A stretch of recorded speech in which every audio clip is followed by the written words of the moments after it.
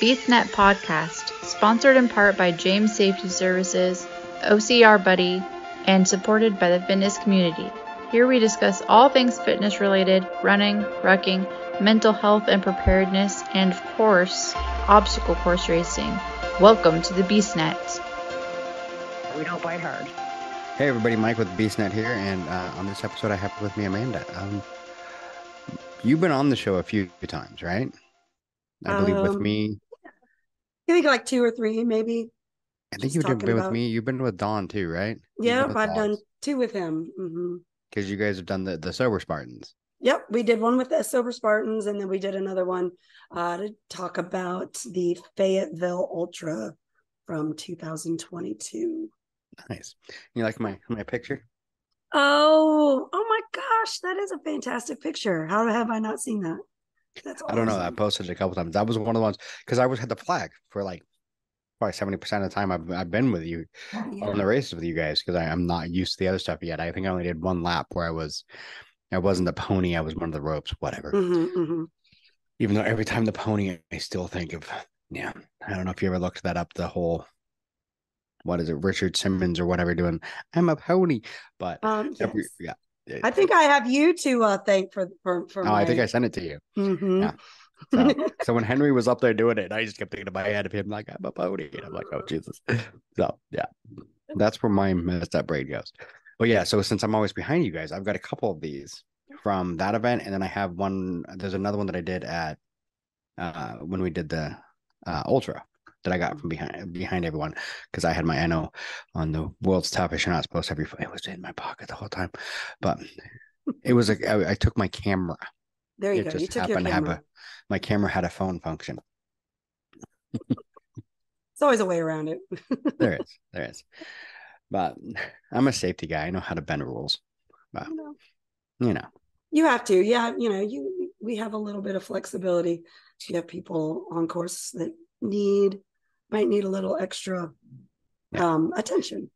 And especially with a lot of stuff that we have, I kind of felt like having the phone wasn't a bad idea. Yeah. So we have some interesting things that we deal with sometimes on course that others don't, which, I've said it on a couple of episodes now to other people. My entire love of and everything of Spartan and Tough Mudder was gone. I'll be completely honest. This year was gone. No desire, no nothing. Didn't want to do any of them, but I'm like, I'll race with the team. After doing these 2 races, it's all back. You're back? Because it reminded me of why I do this. It isn't about being the best out there. It isn't about whatever. It's about making sure that others get through it. And that's what was amazing. I mean, because for those that don't know, we attempted the Dallas Ultra. All of us still have a little bit of, feelings about that one. And then we did the world's toughest, which was tough.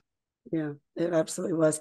I was kind of bummed that I didn't make it down to Dallas for the Ultra with y'all, but there was no way I was missing Worlds. I missed it last year due to just some stuff when Erica went down and did Worlds.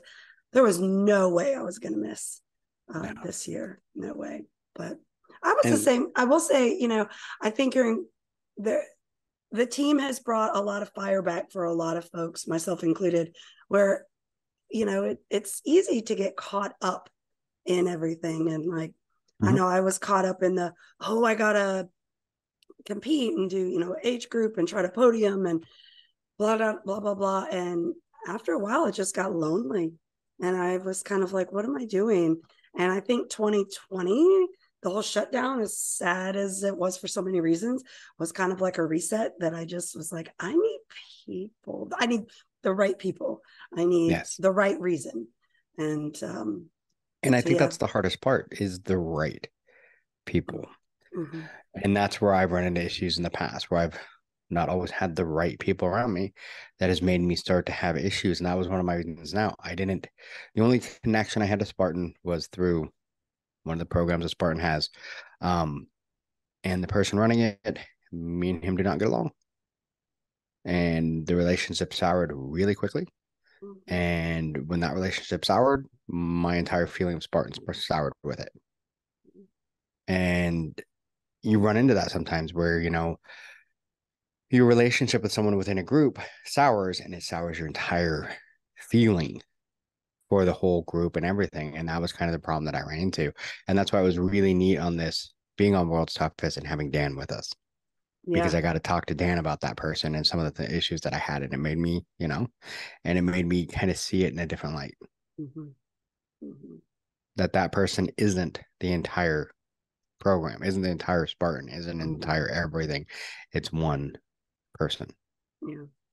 There's some amazing folks within Spartan that over the years I've just kind of awed about, and I hope the good ones stick around. We've had some moving of faces and jobs and everything, but some good ones. I hope we keep, There's been some really good ones that, kind of, we lost along the wayside, but I mean, that happens. I mean, and it really does, which was amazing too. But on World's Toughest, I don't know if you remember Dustin. Dustin was one of the people walking around with the camera. Used to be the announcer for Spartan years ago, and he's my favorite memory of Spartan was at the Beast in Montana. I think it was 16 or 17, one of those years. Instead of saying a normal speech that you're supposed to give at the beginning of a Spartan, because it was supposed to be like this was his "I'm quitting" speech, basically. But he went up and did Independence Day, the speech from Independence Day, like word for word. And in the way his voice, I don't know if you know Dustin, but his voice is just like melodious. I mean, it's perfect. And he did that. And I mean, it was like by the time he finished, you're like, I could take on Everest. And then you hit that first year at Montana and you're like, I'm going to die. Yeah. But it was really cool. I mean, I think that's one of the things World's Toughest. I met a bunch of people I hadn't seen in years, because I think 2020 took a lot out of me, because all of a sudden I was like, before 2020, I was a big member of multiple groups. I was always seen out there doing the podcast, doing everything else, an ambassador, street team for Spartan, everything else. And I was always out there. And then all of a sudden 2020, it's all taken away. And somehow I used that and I lost all the weight. But then once I lost the weight and came back, I had so many people like, oh, I don't know if I can race with you now because you're too fast. Oh. And I'm like, well, I could slow down. But it was just that whole thing of like, oh, you're in a lot better shape now. We're not at the same pace anymore. And I'm like, but I can slow down. But it was just that whole thing. And I feel like once I came out of 2020, I lost a lot of that team feeling. And that's what I think, like I said, with you guys and doing everything with More Heart Than Scars the last, 2 races, brought a lot of that back. It reminded me, if you have the right people around you, it's amazing. Yeah. This last year was really kind of cool. So leading up to Worlds, I ended up doing a whole lot of training, and in doing so I went up to more of the northeast races. So I did like Killington, New Jersey. I did some of the toughest up in Pittsburgh and whatnot. But so by being up there, what was cool is that those were the races that I did originally back in like 2016, 17, 18. Those were where I primarily went. And so I hadn't seen a lot of the folks that I had gotten to know. Like my very first ultra was a New Jersey Ultra. And on that course, that's a hell of a course. And you're on it for 2 laps. And there's a lot of us that were just like, oh my God, typical kind of second lap feelings. And I met so many people that I am still to this day, would consider friends, even though we don't see each other regularly.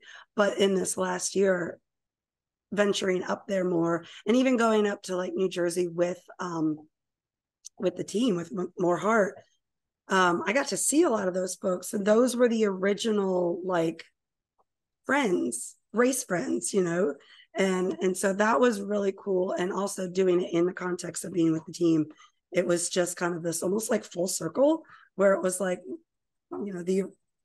before I tried to sport a red headband, I just tried to get to the finish line, Mm-hmm. you know, on the mountains, and met some amazing people. And now I am in no way, shape, or form trying to compete, but I'm just trying to get someone else to the finish line. And it's just, I don't know, it was kind of cool this last year seeing kind of everyone, I felt like, from And that's a long awesome. time ago and now. So, And see, for me, for whatever reason, even like the friends that I normally see that were at races, I haven't seen any of them.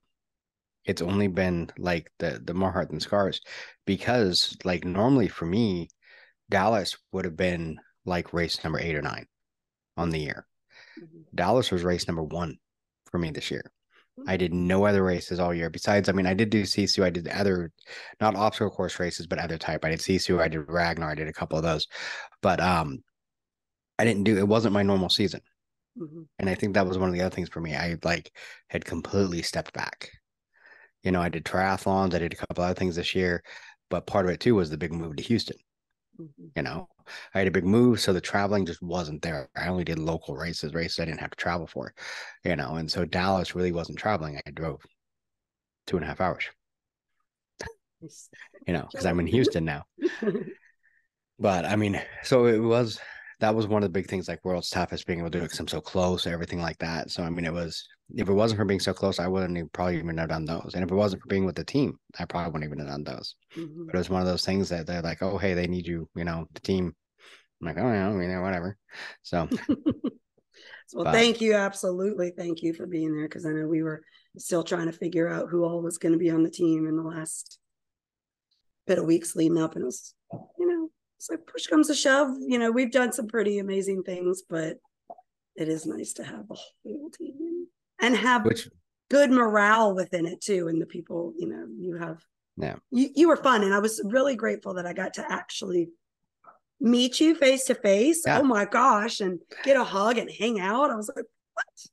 That's the best. because we've talked a few times on the podcast and everything else, but we've never, until World's Toughest, I'd never met you in person. And there was a lot like that. I'd met Tegan, mm-hmm. because she came up with Nicole a year ago. Okay. And did Seattle. So I'd met Tegan then. And other than that, I met most of them for the first time at the Ultra. Mm-hmm. I'd met Joey last year at Dallas for a couple minutes. We had dinner the night before, but I did the race with another friend, you know, not with the team that last year in Dallas. So, I mean, I really hadn't met anybody until the Ultra. And even the Ultra, I didn't really meet. I mean, Joey wasn't with us on the Ultra. He was on the next day on the Super and the Sprint. But so it was really neat for me to meet everybody and in person rather than just this, Mm-hmm. you know. Mm-hmm. Yeah. So to give hugs and everything else and all that, and to really experience what it is. I mean, I don't think anyone completely understands what running with more heart than scars means. Mm-hmm. You know, I mean, it's all about the athlete.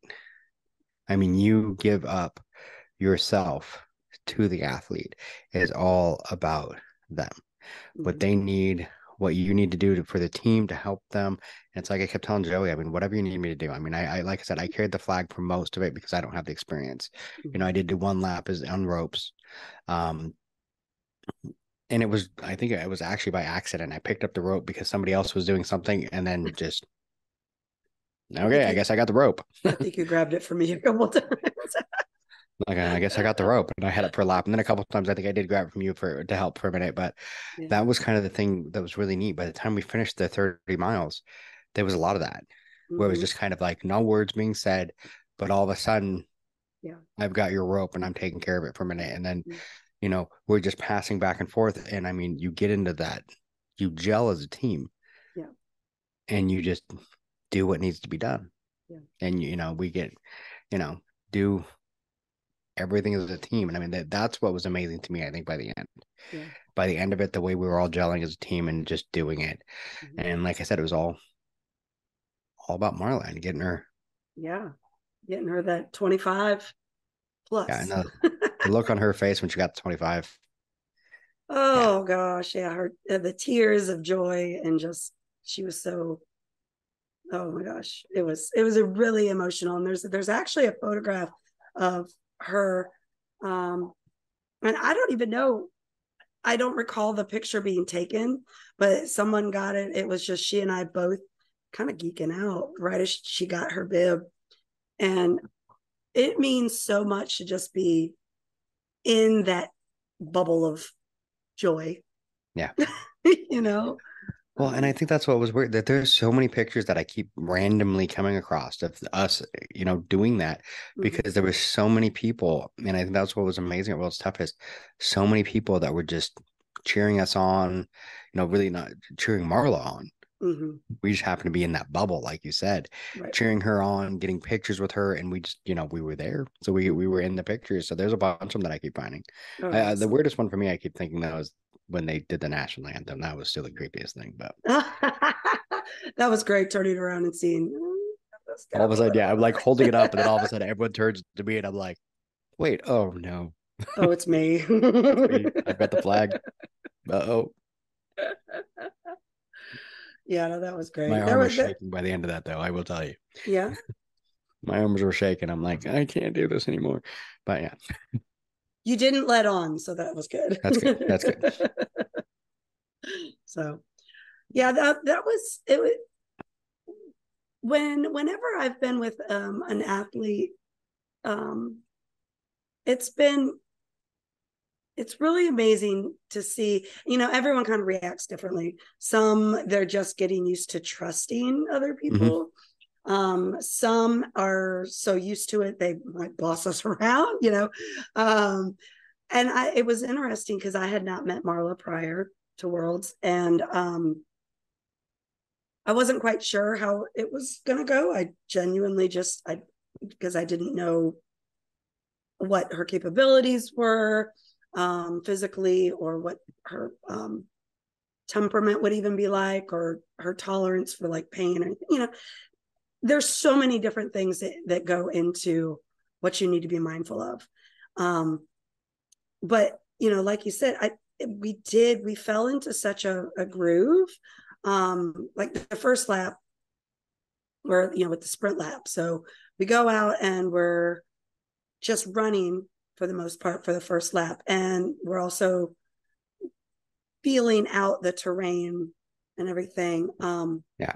Even with that, I felt like we were already starting, because like Joey and I have done, so I'll be horse, which is in the very front pulling the wheelchair. He's a brake, and he and I have done that together with a handful of athletes. But like I said, some have a different tolerance for like the bumpiness and things like that.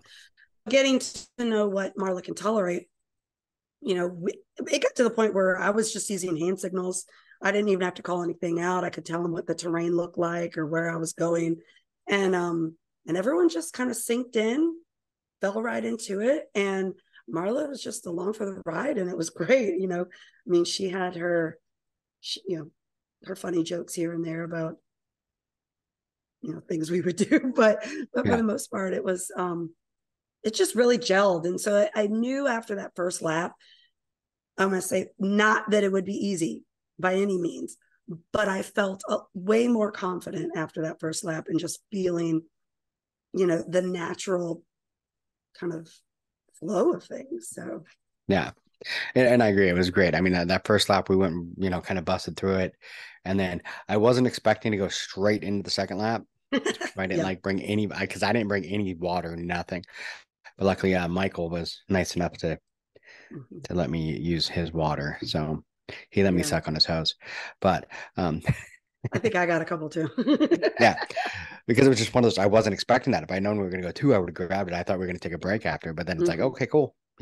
But it was really neat too, how the group just kind of really quickly gelled into, oh, okay, I guess we're doing 2. And like, we just kept going. And that's kind of how it was really nice through the whole night. Like every time, like we're like, okay, we're gonna do this, and everyone's like, all right, cool, let's do it.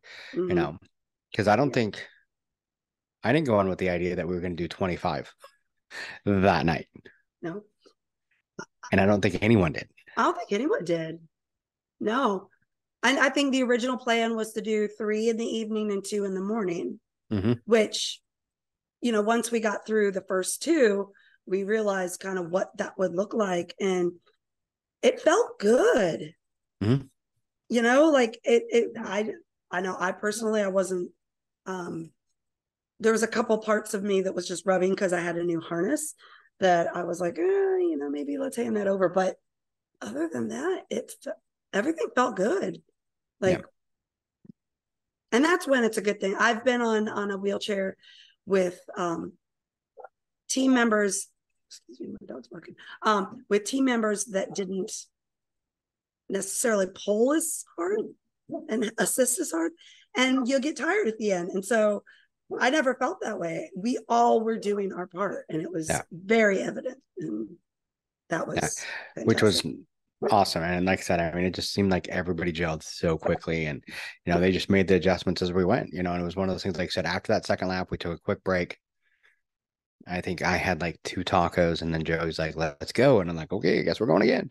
You know, and then it was kind of like when he said, "We're going to keep basically," you know, "Oh, we're going to do another one. Oh, we're going to do another one." I'm like, "Okay." There was no part of me. I would say after about like lap 4, I had some issues because the shoes that I have, that was only like my third time really. I mean, I'd worn them and ran like a 10K, done a couple other things, and then wore them during the ultra, but they were still weren't completely broken in. I don't think. I think pretty sure they are now, but but after about the fourth, I had like one spot that I'm like, oh, that's not going to be good, you know. And I changed socks, hoping that it'd be good. And right about the end of it, all of a sudden, I knew I had a blister and it popped. And I'm like, well, guess it popped. Guess we're going to keep going, and just all right, let's do it, you know. But I mean, once we hit that 25, I'm like, yeah, it makes sense. And then in the morning, you know, it's like, yeah, we get up, we do a lap. I know, I think Marla was kind of hoping for like 2 laps in the morning, and I'm like, no, that's not going to be good. But yeah, I mean, we might have been able. I know, you know. So Jonathan and I went out after the 5 just to go play because we were like, well, you know, Marla wanted to rest, and we're here, and let's go play.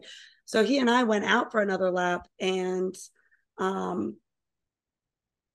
we decided to come back in. But if we had done 2 laps in the morning with Marla, we would have needed to probably have started right after he and I were finishing that lap. Like we're doing the math, and you know, in order to finish, to start at the right time and to end at the right time, you know, according to rules to be a finisher. If she wanted those last 2, we would have had to have started. Like we came in, it was like 4:30. Yeah, I want to say we would. And I have think had that's to have what started everyone then. was. Yeah, everyone was worried about. They were like, we go for 2, and we start too late, we're gonna have problems, because with the time we'd have to start, you have to start. You know, for those that don't know, you have to do at least 1 lap after that starts after 7 a.m. So if we start too early, we're going to be before that 7 a.m., which means we have to do that second lap. But if we start too late, you get back in without enough time to do that last lap after 7. So it becomes one of those like, it's a juggle. Yeah. It's a juggle. You're playing a game. I mean, and if you fail, you got problems. It's going to be a bad day. So it's kind of one of those, you know, you play that game, because if you don't meet those rules, no matter how many miles you got, technically you're not a finisher. Yep. God, that's so funny. Yeah. So, and that was kind of one of the things that they were debating. You know, it was Dan, Joey, and pretty much Marla, where I'm just out of it, like looking around going, whatever you decide, I'm here. Yeah. Yeah, pretty You know? much. Yeah. But yeah, and that's when it was kind of like, they're like, yeah, you know, we don't want to take the chance of not being a finisher. And she got, I mean, her original goal was 15 miles. We doubled that. Doubled it. Doubled it. Yeah. And then I think the hard part is after, was it probably lap 3, when pretty much the entire course was wet. Yeah. It didn't matter where sloppy. you were. Real it got sloppy. Yeah. Real sloppy. And it got colder. And I know that with that cool air and dampness, her arthritis was getting worse. When we were doing Everest, one of the times she did it, I went up to the top to try to help grip her hand The angels were up there willing to help, and that was fantastic. But by just grabbing her hand, it was really bothering her arthritis. Her thumb, I don't know if you saw. I mean, it's I did. right. And so I went up there to help her grab it. And even knowing where to grab, it was really difficult to grab. And so I knew that was like her pain level was going up, and she was so stoic with everything. So, we were getting, we were kind of sliding around in the slop, and she's starting to hurt. And it's that moment where, or moments where you're like, oh, what are we doing? We have to go for another one. But, we did it, and that was really rad. And it was great. I mean, that last lap was amazing though, because I mean, it was in the daylight. Everyone could see, everyone was cheering her. I mean, how many people came up to her, even like, once we went back into the pits and were like, you're an inspiration. There was one lady that was there that said something about, I guess one of the people that were pitting for them was in a wheelchair, and said, after watching you do that, they have hope. Yep. And those are the things that I mean, just make me like, okay, this is why I'm here. Yeah. It's like next year I was talking to a friend and they're like, you should do World's Toughest Mudder, but actually run it next year. And I'm like, I don't think I want to. Yeah. I mean, for me, doing what we did this year is way more rewarding. Even if I thought I had a chance at podium, that would be more rewarding to me, would be to help, someone like Marla. Yeah. Yeah. The tears of joy and the sincere gratitude that just kind of oozes off of her and other athletes when they're, crossing the finish line is really, it doesn't get old. I'll put it that way. It doesn't get old. And I mean, even someone like, and this is kind of going back, and I had mentioned this earlier, the Fayetteville 2022 Ultra, where Erica did she did the Spartan Ultra, and we got her through it and yada, yada. But even someone like her who's been racing for years, the joy that she had when she realized, oh, wait, we actually finished and we're crossing the finish line, and just the sheer excitement and giddiness and awe that she had, and just, sitting back, and all I could do is just like applaud her. And I'm looking at her and I'm like, this is fantastic. Somebody actually leaned over to me at some point and was like, why are you applauding her? Y'all are part of the team. And I was like, because if it weren't for her, I wouldn't be here. Yeah. And okay, but she, even with all of her experience, was still so grateful and, excited. And so I really hope Marla gets, has that opportunity to do that. She was talking about doing Fayetteville next year. I don't know if that's a secret or not. But I don't think it's a secret. It's revenge. We're all okay. I mean, for all of us that were there in Dallas, that's our revenge, because with how amazing World's Toughest felt, the Ultra was amazing in its own right, but at the same time was disappointing. Yeah. Because we couldn't finish. I mean, once we hit that, the middle, whatever you call it, my brain just went dead. Transition. Transition. It's been a long day, but once we hit transition, I mean, one, we were all wrecked. That course was brutal, and then two, we just didn't have the time. There just wasn't time. We're like, there's no time to do this, and that was the hardest part, is coming to that conclusion in your brain, like, we want to, our bodies are wrecked, but if we can, mentally and physically, it's going to be a push. But we're looking at the time hacks going, it's no way. And that was very hard. That was very hard. So that's for a lot of us. That's what, we want to go to Fayetteville, because it's redemption. Yeah. Getting her what we feel like we should have got her in Dallas. And it was rough for me, because that was my introduction to the team. My first time racing with the team was that race, and I'm like, so went straight for the gusto on that one. Straight for the gusto, straight for an ultra. But and I had the gear bag pretty much the whole time, and I'm like, good thing I've been rocking for a couple of years now, because I needed that. But yeah, But I mean, and it's just, but it was one of those things. Nobody in the team, me and James were in the back pretty much with the flags and the ruck, and then James got hurt. And I was up with the team, and then say, hey, I'm going to back up a little bit so I can catch James, see how he is, talk to him for a minute, talk to him, and he's like, yeah, my knee's done. There's no way. And it's like that was a tough one as well because I'm like, I don't like to leave someone behind, but at the same time, he's like, I'm calling it at the next, and I'm done. And I knew we were already behind with Marla, so it's like we just kind of got to go, and that was also one that made it really rough. Was basically saying okay, and even though he's telling me to, at the same time you're like, but then it kept ringing in my head. It sounds really bad to say this, Dingo from years ago telling me, in the hurricane heats, place the mission first. That's the first one. That's one.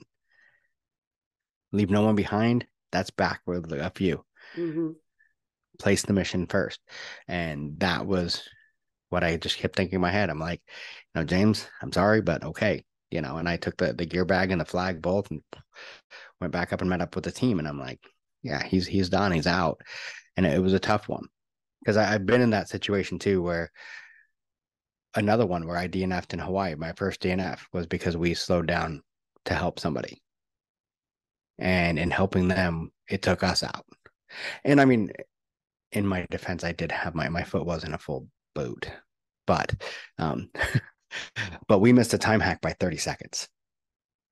30 seconds? Yeah. Norm pulled us at 30 seconds with 30 seconds. Yeah. Just brutal. It was 30 seconds, but I just couldn't move. And it was one of those things where I was looking at us like, look at you. You can barely. I'm like, I started like this. And he's like, I know, but you can barely move. Because my foot was in a full boot from like knee down, the air boot, the air cast. Yeah, going for a beast in Hawaii. Not my brightest move, but we all have those moments, or I mean, two or three or more. I don't know. We're like, I was in Hawaii. I had paid for it. I mean, might as well try.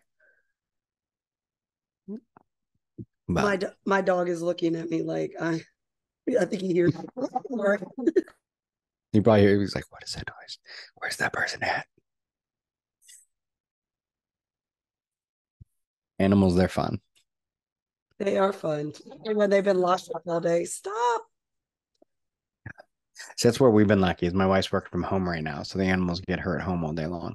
So it's going to be interesting when we go home for Thanksgiving because the dog goes to a sitter, but the cats just stay home. We have an automatic feeder. We hit the button and it feeds them. But I have a ring camera because we got an alarm system. So I had a ring camera and I don't need it anymore because of the alarm system. But I take the ring camera and set it up in the kitchen or in the dining room, and it looks through the dining room and the living room. So I can watch the cats, and every once in a while, if I don't see them, I'll start talking to it. And they'll suddenly pop out like, "What's going on? What's happening?" I actually have a camera in my living room for the dogs, just so I could every now and again be a little creeper, and I use it for my kids sometimes. We don't have any. All of ours are gone. They all moved out. We lived in Houston. All the kids lived in Seattle, so it worked out. Oh, mine are still at home, and still.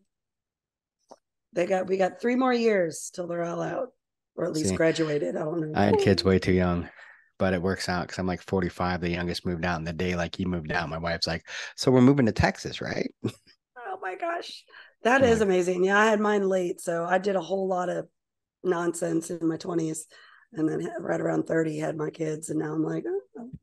See, that was I did a bunch of nonsense in my teens, and then had my kids. I had 4 kids by the time I was 25. Wow. Yep. So, like I said, my youngest is 21, and I'm 45. Okay. So, well, yeah. But now you've got all this free time, so exactly. I free leave, time and money. I leave, and my kids are like, "When are you coming home?" And not because they miss me, but because they want me to go to the grocery store. I'm sure, but grocery, get food, cook dinner, that kind of stuff. Yeah. But, yeah, they were.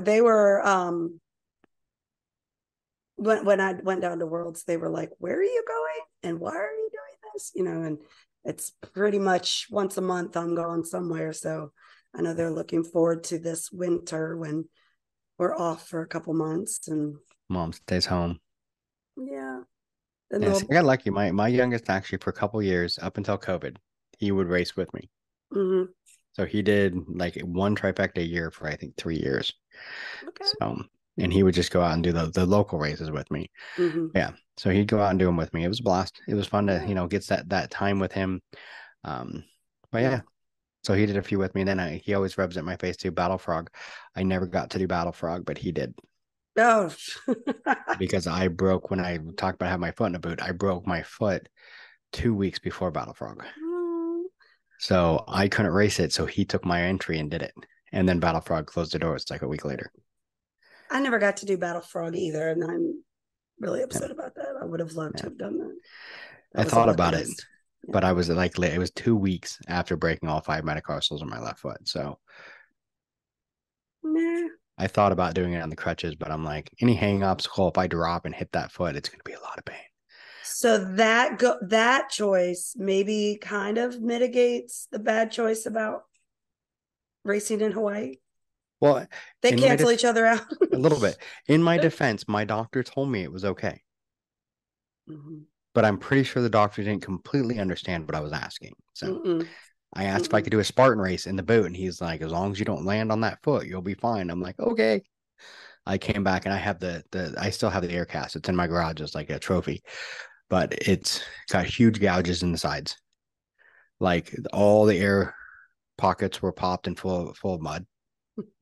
I mean, just destroyed. And when I came back to my doctor appointment, my orthopedist is like, I don't think I understood what you were asking because if it was this, I would have said no. And I'm like, too late now. It's been Because done. I attempted the beast and DNF'd. I think about my all 9 or 10, I think. And then I did the super the next morning. So, and I did finish the super. So, with the boot. But Okay. so yeah, I have a picture that shows like I have a walking stick with the boot and then, the metal hanging from it. I'm like, never do that again. So, Needs to be a canvas. it should be. It's one of those, like I said, I still have the boot. I still have the walking stick because I didn't have it. I couldn't find one before I left. And like the first race when we were going, some lady had two, and she's like, "I only need one of these. Here, you can have this." And I'm like, "Okay." So Perfect. yeah, but the things we do. We But I think do. that's too why I kind of love being able to help people do it because Mm-hmm. it's one of those things that it's such an amazing experience, especially when you have the people helping you. Mm-hmm. When I did that one with my foot broken, I mean, I had a team with me that was, you know, a little overly protective, kind of like Joey sometimes, but he means well. He does. He If you're does. listening to this, Joey, love you. Just had to say it, but a little overly, but I mean, made sure I was doing things correctly, wasn't hurting myself, was doing okay, was moving right, um, and I had that whole team with me. And then being able to do that with others, it's like I have so many memories, and all my best memories of Spartan races was helping somebody. Mm-hmm. Mm-hmm. 2016 Montana, we were the final racers to come in. We were the last ones. Hammond caught up to us, and my friend Stevie looked at him, says, "You can do what you want, but you're not taking us off this mountain." And he looked at her and said, "Everyone behind you quit. Oh, So wow. let's go." And he stuck with us for the rest of the race. And it was one of those, one of my friends had rolled her ankle and was limping, and the other one had a hip issue. But we're like, okay, you guys want to keep going? They're like, yeah, let's keep going. And there was so many times I look going, like, you're perfectly healthy. You could just go. And I'm like, yeah, no, I can't. Mm-hmm. No, No, no, yeah. no. We started this together. We're finishing this together. Yeah. And we were the final racers. I think it was over 12 hours on that mountain. Mm. It was Mm. brutal, Mm.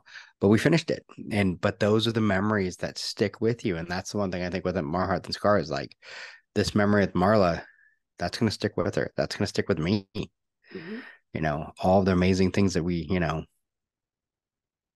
the course, the team, Mm-hmm. and having the team gel so well and everything else. And everyone like just kind of fell into their roles. Mm-hmm. You and Henry back and forth on the horse, Mm-hmm. and then whoever was, holding the ropes, me, I kind of, in the back with the flag and whatever, took the ropes for a bit when all of a sudden you needed my help. But like I said, there was no communication. I mean, no verbal. No verbal. Yeah. But But it's like like, everyone knew kind of what the pieces needed to be. And if you just saw it slipping from someone else, someone would, jump right in. It was literally like a well-oiled machine. oh, it And was we, awesome. with no instruction manual, Yeah. it was literally just, I mean, because I had never raced with Henry. I'd never raced with Dan, had never raced with you. So it was like, I don't know, let's see how we all mesh. And Yeah. I say I've only raced the one time, and the only person that was on that team that was Tim. He's the only one I'd raced with. I raced with him in Dallas, and that was it. So it was kind of one of those.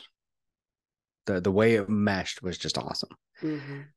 So, and I couldn't imagine how well it was going to mesh. I mean, Joey just kind of, is the no better way to say it, but the ringleader, just keeping it all together, but not having to do a whole lot to keep it all together. Yeah. Just his presence and everything else, kept us going. But when things, were a little bit off, he was just one or two words and, whatever, or, we're in the, in the tent. Hey, you got 5 minutes. Cool. All right, let's go. And we just, everyone stepped into line and said, okay, let's do this. We're here for Marla. Let's make it happen. Mm-hmm. He is a natural cat herder. He is. He's a natural cat herder. He actually reminded me of that today when he had to herd me for something going on that I had forgotten about for an upcoming race. Well, yeah, that's the thing. And I'll be honest, you get so many of the chats going, and you're like, which one was what and what's going on? That's why you get all the time at the wrong chat. Well, yeah, because there's like 10 of them. Wrong thread. Yeah, wrong thread. Wrong thread. Yeah. But it's like he couldn't even like focus on. So I missed this last week when everyone went to Newberry, South Carolina. I missed that one from due to family stuff. But so Central Florida is my next one. And so I was thinking of Florida, but he's in the mindset thinking of Newberry. And so I had to cautiously distract him from Newberry to ask him a question about Florida. And I don't know how that man juggles all the things he does. It's really amazing. I tried to even remotely compliment him or acknowledge what he does. I tell him all the time he needs an assistant, and it's just all up here. And he just does it, and he's so good at it. And he's also such a good person that people automatically like want to do him right and like want to do work if he asks them, or a job if he asks them, because he's a great race director. And he is. He's great at what he does. And see, my biggest problem, I'll be honest, is I'm horrible at communicating on text and all that kind of stuff. I will say something that anybody reading it is like, you are the biggest dick in the world. And I'm like, that's no way what I meant. But in my brain, it's just quick, easy, boop. And then all of a sudden I go back and read it and I'm like, oh yeah, no, I completely understand why you felt that way. I do now that I'm reading this, but and because I've had that with me and Dawn. Dawn's known me for, I mean, most people know this. Me and Dawn met in preschool. So we've known each other a while. So Dawn knows my style of communication is quick to the point, just, and a lot, like 9 times out of 10, it comes across as the most, like, when I'm talking, no. But when I'm typing and writing and messages, yeah. I've had so many times, like, and even at work, they're like, go back and read your email. And I'm like, oh, yeah. I see what yeah. Well, there's no tone. There's no, personality in there. It's like, I see why that person's mad at me now. I didn't get it until I reread that. So, but it's tough. And that's why one of the things that's amazing with Joey, I don't know how he can put tone into things so well sometimes, because I'm just like, so much going on, because that's me, as I end up with so much going on that it just, I need to get this done and over with. So, and off it goes. And then all of a sudden someone's mad at me and I'm like, well, what's their problem? Then I'm like, go back and read, and I'm like, oh yeah, okay, I see it now. I see it. Then I have to apologize, like, I'm like, call me so we can talk, because if I keep doing this over text, it's just gonna get worse. Yeah. Yeah, yeah. Because I'll be me and Joey, that was one of the first, like our first communications actually did not go well because I just not great at the text communication. Yeah. And finally I'm like, dude, just call me so we can talk before this becomes bad. Yeah. It was just he's also really good on the phone, but he does get he gets a little distracted here and there. So sometimes I've He been on the does, phone with him. but I'm like, he's got so much going because it's like one of those things. And I oh know when man. the first time we were talking, I was talking about something that was a month out. And he's like, and I know in his brain, he's probably thinking, I've got 4 races before then. Yep. I Yep. don't even have time to think about what's a month out. But to me, the very next race is a month out. And so, and it becomes one of those weird things that you forget sometimes, you Yeah. know. Yeah. But yeah, what he does is amazing. I mean, and the volunteer, everything he does. Because I don't think a lot of people see what happens behind the scenes. Mm-mm.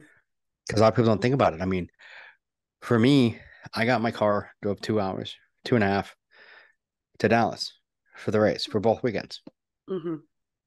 Joey had to load up a trailer Mm-hmm. full of gear, Mm-hmm. full of wheelchairs, full of everything he might need in case the wheelchairs break, Mm-hmm. and drive from Georgia. Mm-hmm. With a bunch of hoodlums like me and Yeah, Tim and Jonathan. a bunch of hoodlums. But I mean, and that's what a lot of people I don't think see the back side of it. They Mm-hmm. see what's amazing and everything we're doing on course and all that stuff. And they don't see the back end where, one of the Mm-hmm. reasons everyone's like, why don't you do more on the West Coast? And that was one of the thoughts I kept having. Why don't you do more on the West Coast? Because the Mm-hmm. only race I'd ever done was with Nicole and Tegan. And at that point, Nicole could pretty much walk. So we never had Mm-hmm. the wheelchair. We didn't have any of the gear because we didn't Right. need it. Right. But then all of a sudden doing these races and seeing everything Joey has to bring, I'm like, no wonder we don't do it on the West Coast. Yep. Because the drive from, I mean, Texas to Texas was 34 hours from Seattle. Georgia's got to be pretty close, you know, it's a long one. you know, Well, I will say, so we did our first Northeastern race with a wheelchair in September. We went up to New Jersey, and in doing so, they had the van and the trailer, and so Joey had to load everything up. He had to. They drove from Atlanta up here, so I'm in Richmond, Virginia, which is um, God, 9 hours from Atlanta. mm-hmm. So he drove here. Everyone crashed here for the night, and then we left from here to go up to New Jersey. It was like another 6.5 hours or something like that. The amount of tolls alone and the amount of gas, especially hauling, because sometimes he has his truck, and then sometimes he has the van, depending on who's riding with him. It's an ordeal. And so we actually were trying to figure out a way to have an extra trailer with extra wheelchairs just to keep here at my house as the central kind of hub for if we go do northern races. He wouldn't have to bring the trailer all the way from Georgia. He could just come here, pick it up. I mean, ideally, having that kind of scenario kind of all over the country would be so awesome. It'd be amazing. And But and then we could do all that. But yes, the cost. I mean, just looking into the trailer and looking into all the equipment, like one round of equipment, he's got like 4 of everything basically in his trailer. Just getting 1 or 2. Um, it was, it's a lot. It's yeah, a lot. and I think that's what a lot of people don't realize too. Joey's not getting paid for this. None of us are. We pay our way. For me, like I said, it was just a 3-hour drive and a hotel room, bleh, whatever. I would have done that anyway. For Joey, it's like you said, the gas, the tolls. If that wheelchair breaks and he has to replace it, nobody's paying for it. Mm-mm. Joey is. I mean, More Heart Than Scars, yes, there are some donations that More Heart Than Scars gets, but I can guarantee you that it's not enough to cover the cost. A lot of that's coming out of Joey's pocket. A lot. There's a Yeah. lot that comes out of his pocket. And I think a lot of people don't realize, I mean, what he really gives to this team. Mm-hmm. I mean, his time, his energy, his sanity.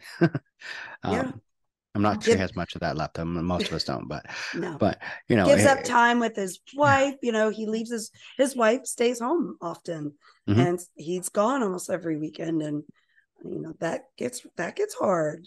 Which, by the way, she was amazing as our pit crew. Her and Savannah, right? Yes, Savannah. Mm-hmm. Yes, yeah, yep. They're both. They did amazing. Huge lifesavers. And Hobbit, the little bit that she helped, she was also helping Tegan and Sherry, but Hobbit was over there helping too. But I mean, it's just amazing, like I said, to see this team and the just how much everyone gives. Like I said, most people don't. I think a lot of people don't think about the back end. They just see what they see, and I think they think that it's this big, huge organization that has all these donations and everything's paid for. No, not at all. Most of the stuff's coming out of pocket. Like I said, most of us are traveling on our own dime. That's why a lot of it, picking, everyone meeting at Joey's and driving down and all of that is to save cost in a lot of ways and all of that. It's like when I'm going to Florida, but I'm only doing the Beast because I'm flying back. I have to fly back Sunday morning. But like for hotel, I'm just staying in Dawn's. Like I'll sleep on your floor, whatever, dude. There's a lot of air mattresses and sleeping bags. I mean, one point in New Jersey, we got a condo that was right off the ski resort where the race is, and literally there was this little alcove kind of thing where it had a bed where a couple girls slept in the bed, and then all the rest of us slept on the floor, like around it. And you literally had to like step over people to get to the bathroom. But that was our little space. And that was just what we had to do to make sure we could all afford to get there and we all had space. And, it's like I told Joey, I think Houston is March. And I'm like, if you have a team in Houston and everyone needs to come down, my house is about an hour, I think, from the venue. So, and I have a spare bedroom, a huge living room, and 3/4 of an acre. So there have definitely been tents and hammocks outside some Airbnbs this last summer. Like I said, so as long as everyone doesn't mind an hour drive, people can stay in my house, Yeah. My wife even knew. She was like, oh, so everyone's going to stay here at Houston before I even said it. I'm like, well, that's an option if they want it. So, but yeah, I've definitely had a basement full of team members without my husband even knowing. My son didn't know, and he sleeps down there. He came out of his bedroom and was like, who are these people? And I'm like, oh, they came in at 2:00 in the morning. They just let themselves in. And there's a bunch of homeless people down here. I don't know these people. Yeah. Like I said, everyone, the team is welcome to come stay here for Houston, or whatever. You'll just have to deal with a couple cats and a dog. The dog's friendly though. So I love some dogs. The cats are kind of friendly, but you never know. One of them will cuddle and then bite you. You never know. Oh, so your next one's Central Florida, and then you're on break for a while. I am on break from at least OCR. I've just got some like local winter stuff I'm gonna do around here. But yep, Central Florida, we're doing the whole trifecta.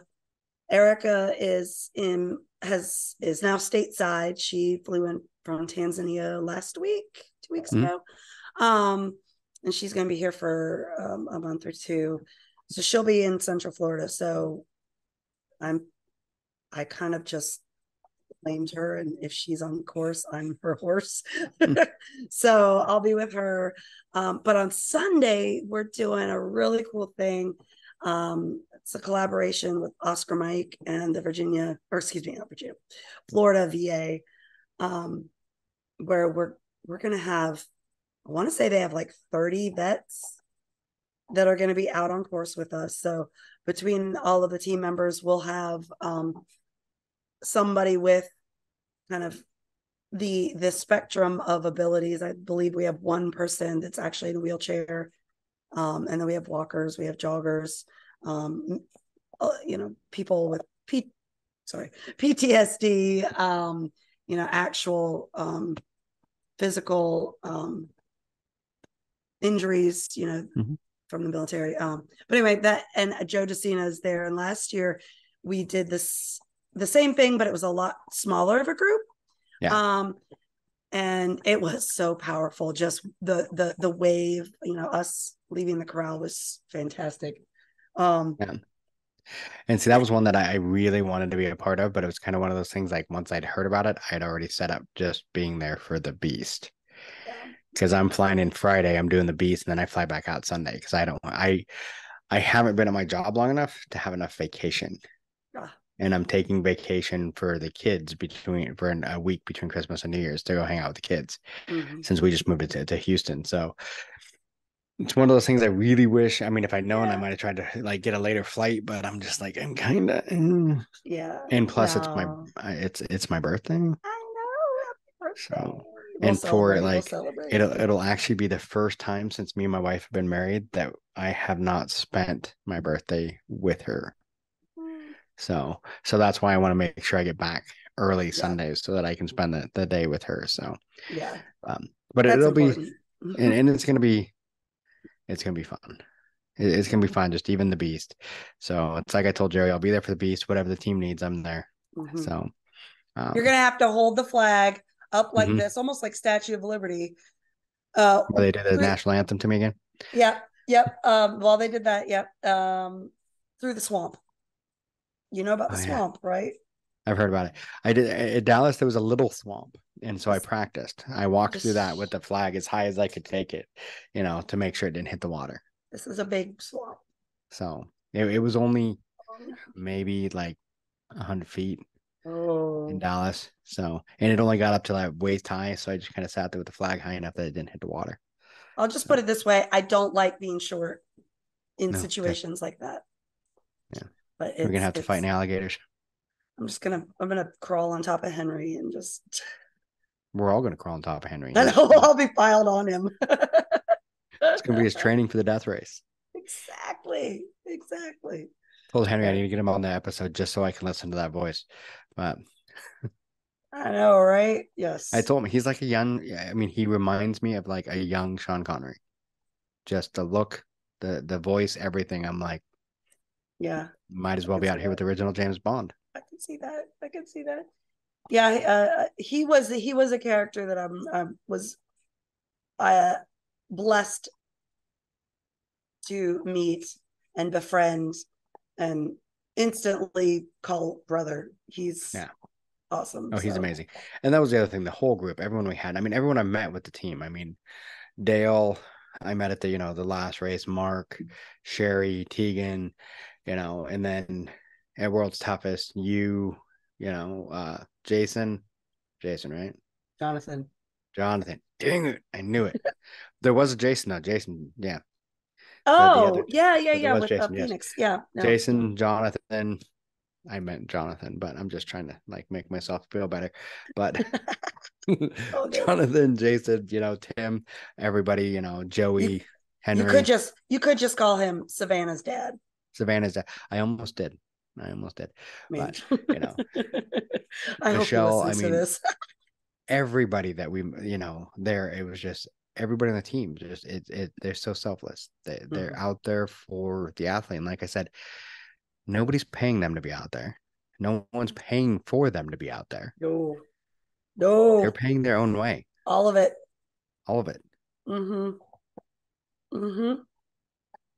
I purposefully don't keep track of how much it costs to race with the team. Yeah. Purposefully. I'm gonna have to do the same. Yeah. My husband has asked me a couple times and I'm like, I don't want to know. And neither do you. No. Yeah, there's a couple of things I do besides that. Like I do the triathlons and stuff. Like, some dummy just signed up for an Ironman in April, but yeah, it's only a half. Okay. It's half Ironman. That's okay. So we'll see if that doesn't kill me. But the week after World's Toughest, there was our local like big marathon that happens here in the city. It's a pretty big. I mean, it's a qualifier race for a lot of the other marathons, but anyhow, it's a road race. I used to always do the half marathon kind of religiously. I gave it up when I found trail running. Long story short, I had no intention of doing it. I went to go pick up my my husband's packet for him. He was doing it, and I walked in there and I was like, FOMO, signed up right there to do it. Let me just tell you, I hurt so bad after a half marathon on the road compared to World's Toughest.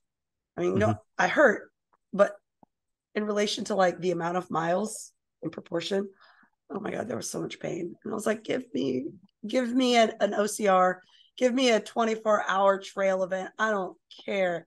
Just get me off the road. I was like, that has to be my last one. I can't, but especially a week after Worlds, I was like, oh yeah, the road, and that's one thing I've gotten. The trails, I love the trails so much more because it's so much nicer on my body. Because I ain't getting any younger. Oh. All right, well, we're definitely past. I think we're past the hour, so probably whatever. Don will yell at me later. But is there anything you want to say to the listeners before we go? The things that the main thing I would mention is right now through the end of the year, I want to say it goes, we have a really awesome opportunity for folks out there who are looking for race codes and things like that. So you want to do an ultra and you look like a Spartan ultra and you see that it's 200, whatever it is now, $230. An arm and a leg. It's an arm and a leg. Yes. Oh, arm and a leg for sure. Maybe 2 legs.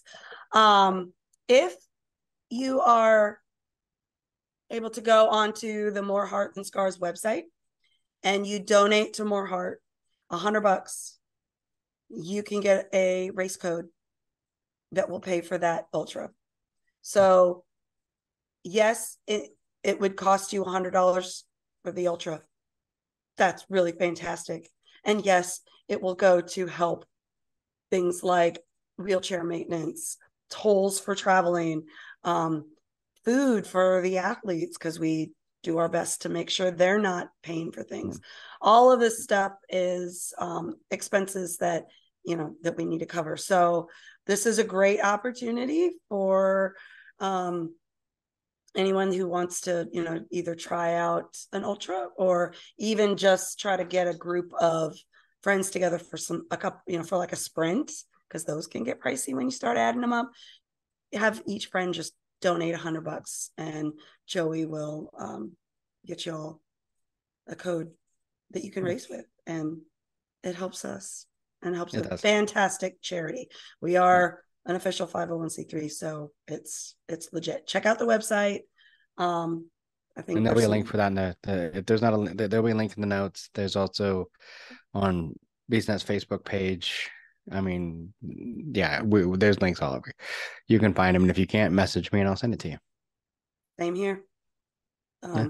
Yeah, and More Heart is very active on social media too, so you can always message and just leave comments, whatever. But that's always great. And even if you don't want a code, donations are always awesome and welcome and tax deductible. I think, I don't know.